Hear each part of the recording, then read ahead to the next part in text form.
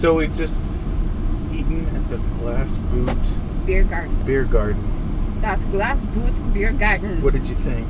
I liked it a lot. Did you really? I was skeptical because, especially since we sat down and it was a brunch menu, which I'm not always happy about because I'm not a huge breakfast food fan. Yeah.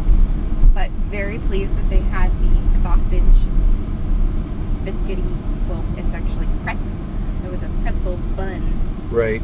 Sausage sandwich thing that was quite awesome, especially once you remove the green peppers and then add sauerkraut to the onions that are already on it. So yeah, so we had you had the sausage breakfast sandwich. I had the hangover burger, which was a burger with a it looked pretty with a fried egg on it, and Brad had a what did you have? The Black Forest breakfast. Basically, it was like a eggs Benedict. Yeah, it's a German style. Because it had a sausage. Homemade, because they made their own biscuit. Right. Which was quite lovely. Had said that it had nice herbs in it. Yeah. So yeah, that all looked good. All of our food was good. Was good. The French fries were just kind of.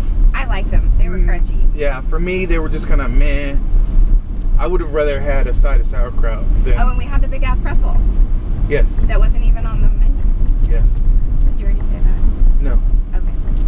We had the big ass pretzel that was quite hot too. It was delicious. The big hot ass pretzel. Yeah, I think the pretzel was amazing. It came with a side of melted butter and mustard. I liked the mustard. I didn't even dip into the butter. Yeah. I didn't, It was all good. Very good.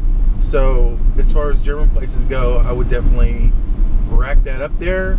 And beer. We had lots of beer. Yes, we did. All the beers were good. We had a flight of 4 different kinds of beers, and then we all ordered our individual beer that we also drank. Yeah, so we had a good shot. We had 7 different beers. Yeah. So we had a good taste of like the one that you had, the one that was spicy hoppy. Yeah, I didn't like it. That was the I can't remember the name of them, but yeah. Hans Pils Ale something. The last one on the list.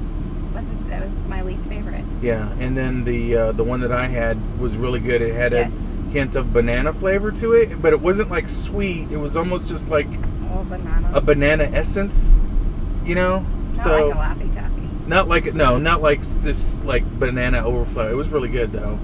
And Brad had a Oktoberfest beer, which was good. Pretty good. So we had an Alaskan Amber. That was my second favorite, and then the Spots Optimal. Yeah, we're not even going to try pronouncing that. Yeah, that was good.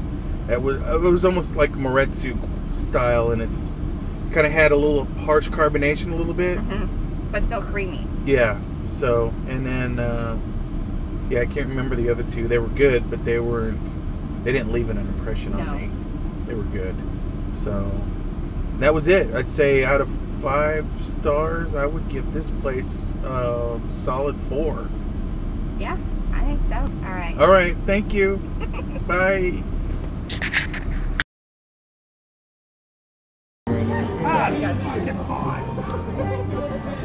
Mental note, it's fucking hot.